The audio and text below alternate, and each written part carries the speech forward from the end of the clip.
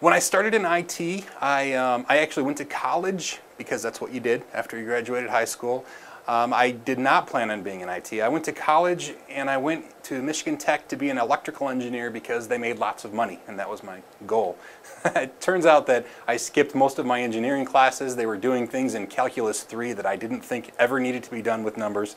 So I skipped class and went to the computer lab, and I got that hands-on training because at that point there really wasn't any college degrees for me. So my goal, or my history is not exactly the best way to go about it now. However, that said, getting the experience in college, if you are in college, I say try really hard to get a job in college, whether you're working in a lab, whether you're volunteering, whether you're an intern.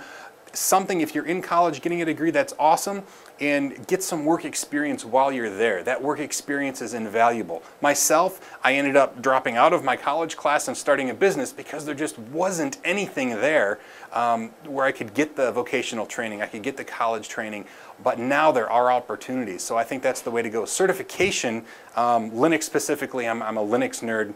Linux certification exists now. It didn't back in that day. There was no standard by which you could say, yes, I'm a Linux expert. It was just how geeky you were and how well you could make a system work.